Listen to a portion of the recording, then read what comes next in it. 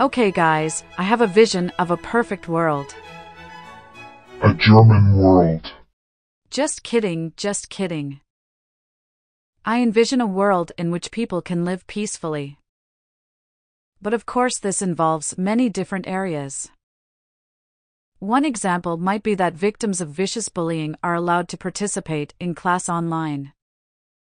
At least they should have the option to do so.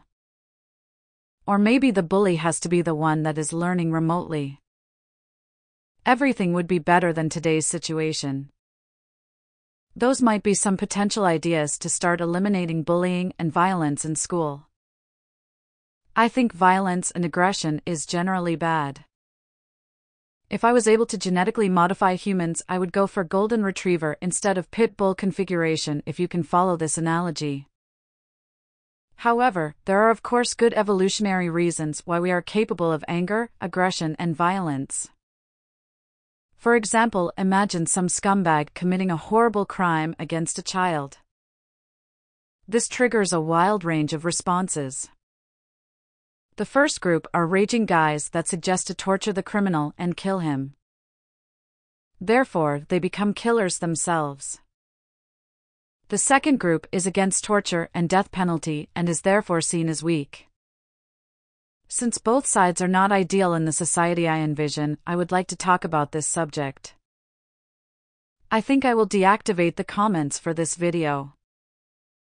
I know that almost nobody will agree with me, and I don't feel like responding to one-liners. I explain to you why later. There are two statements that I want to prove to you. First, emotions, especially anger, are almost always weakness. Secondly, you aren't as good of a person as you think you are. All right. Imagine you are sitting in a business meeting. Some Karen is talking down on you, belittling you in front of the others. Most guys get angry and start an argument. In their mind, they have to defend themselves to show the group that they are competent. However, this isn't ideal. The right thing to do is to stay completely calm. Don't interfere.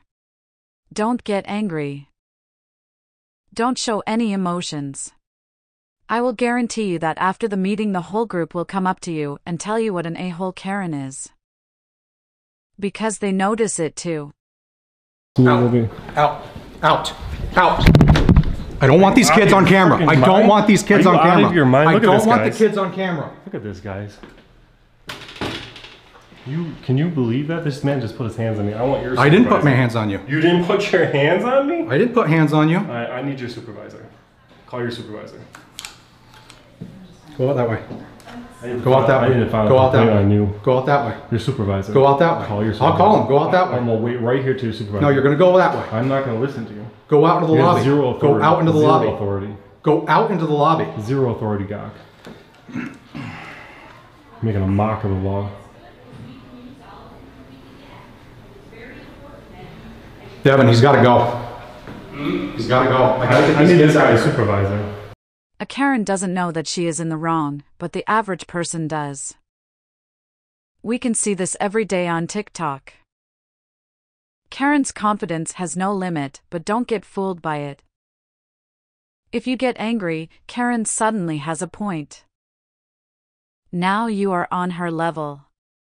Now you lose sympathy. Of course, there are limits to this. It won't end mobbing, of course. It's really just for normies encountering a wild Karen. Now, let's move on to today's topic. You are reading an article online. Some guy has abused a child. What an awesome opportunity for you to show how good of a person you are. You instantly go into the comments section and write a comment like we should torture this guy to death. Everyone applauds you. You such a righteous man. You really care about children. That's the reality on TikTok and most other social media platforms. But in my opinion, it's a low IQ solution. Imagine there are two types of societies. The first cuts of the hands of a thief. tortures a scammer, kills a murderer with an axe. The second says to a criminal, look, you are not able to live with other people. You have to live in a cage for the rest of your life. The first society is just low IQ animal behavior caused by rage. The second is emotionless, systematic, and just superior in my opinion. If your daughter ever asks you what a prison is, you can just tell her that that's a building where bad people have to go. If you tell her that you are cutting hands off from thieves, she will be totally freaked out. Now you might say that torture prevents people from doing crime. But that's not the case, since Mexican gangs are the cruelest people on earth and crime is flourishing. I think prisons are a good solution. We can feel morally superior for not being barbaric and simultaneously eliminating criminals from society. Maybe the other prisoners will even eliminate the child abuser for us. I do agree that many sentences are way too short. In my opinion, a good society needs a justice system and a police force that is almost robotic. No crying and arguing. No angry officers. Just calm, efficient people that are doing their jobs like surgeons. Because if we go down to the level of barbaric criminals, the society seems underdeveloped.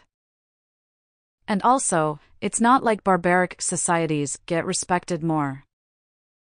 Chinese or Japanese societies are known for their self-control, and they can be brutally efficient in reclaiming power if they have to.